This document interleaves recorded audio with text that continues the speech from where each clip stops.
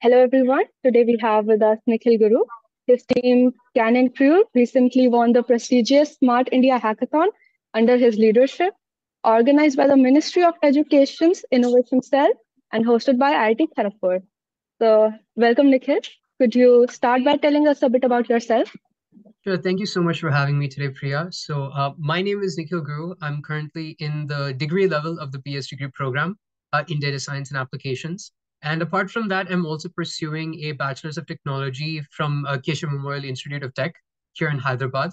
I'm currently interning as an AI engineer in Techolution Private Limited, and I'm also a research intern at the University of South Carolina under Professor Amitava Das. So it's been a great year for me, I would have to say. I'm really into tech. I really enjoy it. A huge fan of generative AI. I've been really getting into LLMs and a lot of the cool stuff that are being created every single day. I do go on hackathons. I do like participating in them quite a bit, and SIH was just one of those things that kind of clicked. Yeah. Could you explain the problem you aim to solve and how your team approached building the solutions? Sure, of course. Smart India Hackathon is usually it's a very big event, basically. It's organized by the Ministry of Education, right? So we have organizations from all across India. We have ministries, we have organizations, we have companies that promote their own problem statements. So this is a real life problem that we solve for the NTRO organization, which is the National Technological and Research Organization. NTRO was facing a very unique problem where they had a lot of systems that they needed to upgrade regularly, right? And as the government usually maintain Windows as an operating system in the administrative side, right? So they needed a system that allowed them to securely deploy safety protocols onto their Windows operating systems. So every single year, whenever a new version of Windows gets released, there's an organization called CIS that releases a bunch of guidelines that teaches you how to secure your system properly. Now, getting these guidelines is a very big process because each and every single document of CIS is around 1,000 to 2,000 pages big. So integrating those guidelines into your system is a very time-taking process and it needs a lot of expertise. So the problem statement that we actually solved for NTRO was to find a way to automate this entire process that usually takes days or weeks in only a matter of seconds. So that was kind of what we solved for. Really amazing. So, could you describe the evaluation process during the final round and how the senior staff from NTRO, including the director and associated deputy, responded to your solution?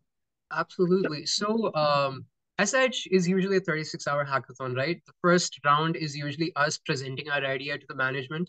If they greenlight the idea and they really like it, then they'll send us over an invite to come and display our idea on stage at whatever venue that they have selected. So this year, IIT Kharagpur hosted us on their campus, and we went there for 36 hours.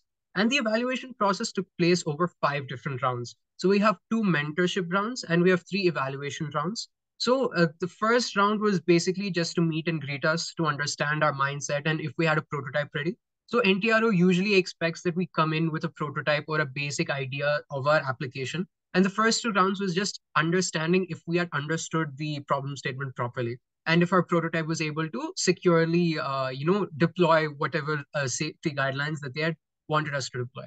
So the first 2 rounds went that way. And in between, we were given very critical feedback about our prototype and how to move forward. And the remaining 3 rounds, I worked with my team to make sure we, worked on that feedback and made sure they were satisfied with the project. I still remember, the associate director actually came up to us and he was very pleased with the product that we had displayed because in the beginning we had taken a completely different direction. And he was very pleased with the way our ability to pivot from one idea to the other very quickly. And he said the speed and the accuracy in which we performed was something that he really appreciated. So yeah, we got a So, how did the response feel? Were you like totally expecting the response, or were you kind of surprised with the response?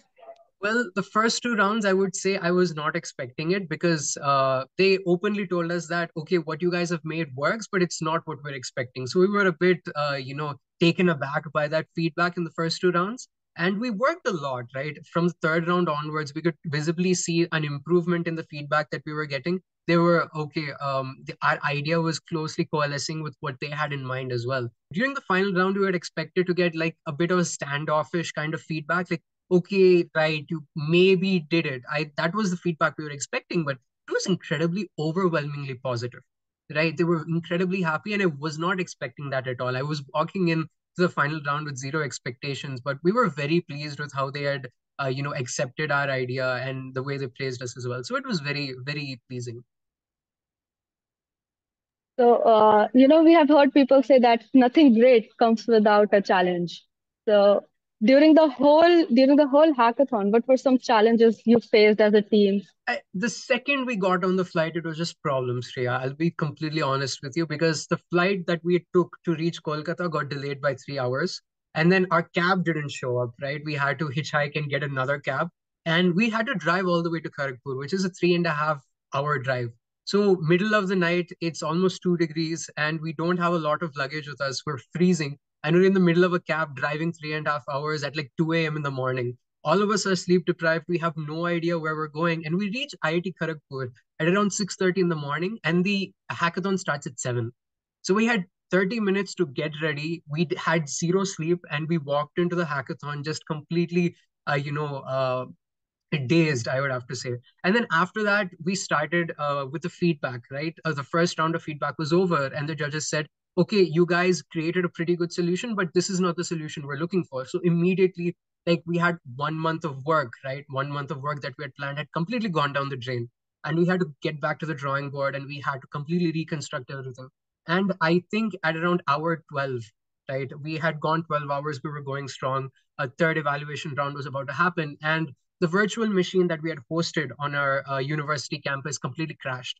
So whatever we had built till that point was unavailable to us. We lost all our progress, and we were at the brink of giving up pretty much, right? So we thought, we have no sleep, we don't have a product, our idea is about to fail. We might as well throw the towel when we have the chance. But I'm very proud to say I have a very, very stubborn team, Priya. They said, if we've come this far, we've driven literally 400, 500 kilometers away from home. I don't want to give up at this stage. And they were very stubborn. They said, it's fine, we'll get another system, we'll start building from scratch. And we did. And the fact that in those 24 hours, we took a completely broken idea, and without sleep, we didn't sleep for 72 hours for the entire hackathon period. And we rebuilt everything from scratch, and we won the competition in the end. I would say it was a wonderful experience. I was not expecting, after so many hurdles, we would actually, win. So this is actually a inside joke that we have in my team. So if you've seen the Spider-Man movie, there is a phrase that the characters use. It's called a canon event. So a canon event is basically an event that is meant to happen. If that happens, that means you're going in the right direction. So that's why we actually called our team name Canon Crew, because every single time we're at a hackathon, some sort of canon event happens and everything goes wrong. So we lived up to the name, I would have to say, that we set for ourselves, and it was thrilling. It's not very good for your heart if you're fair-hearted, but it was definitely fun, I would say. Definitely, winning after a big challenge must have felt great. Absolutely, Uh, absolutely. so, I heard that your team now has an exciting opportunity to interview with the NTRO for an internship position. How does this prospect feel, and what are your expectations for this role? Well, definitely it's amazing, right? Because NTRO actually doesn't take interns very easily, right? It's a very rare occurrence that they would actually open themselves to internships. So the idea that we're getting to work with one of the most prestigious organizations in the country is very, very, exciting, because NTRO takes care of surveillance and communications for almost all major central government organizations. So it's like being a secret agent, basically, and we get to work with them. So yeah, so the scope of the project was made pretty clear. They said, okay, you guys have spent so much time creating this wonderful piece of technology for us, and we would want you to come over and implement it in our servers. So if everything goes well, the interviews go great, and we get permission, everything gets greenlit. There are a lot of formalities, obviously. Then we'd be going to their offices, we'd be setting up over there, and yeah, we're expecting it to be a very fruitful 3 to 4 months if we actually get the chance to go there. Wow, that's exciting. All the best for it. Thank And you, thank so, you. what are your future aspirations? Do you see yourself, inclined towards the cybersecurity, or there are other fields that you are equally passionate about? So yeah, I mean, I absolutely love cybersecurity. It's one of those fields that stuck with me. I have a very cool professor in college called Srikant sir. All of my interest in cybersecurity is actually because of him. So he actually introduced me to CTFs and the whole idea of using an operating system to hack Wi-Fi and all of that. He was a great professor, very hands-on, awesome, obviously. Do I see myself building a career in cybersecurity? Probably not. It's something I'd like to do for fun on the side.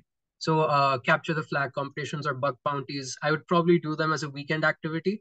Making a career in cybersecurity is very difficult, but I definitely do see myself enjoying that in the side. And at the same time, I'd like to get into the idea of business development. I think I really like building technologies. I'm not exactly the best at writing code, but I'm really good at constructing ideas behind the code.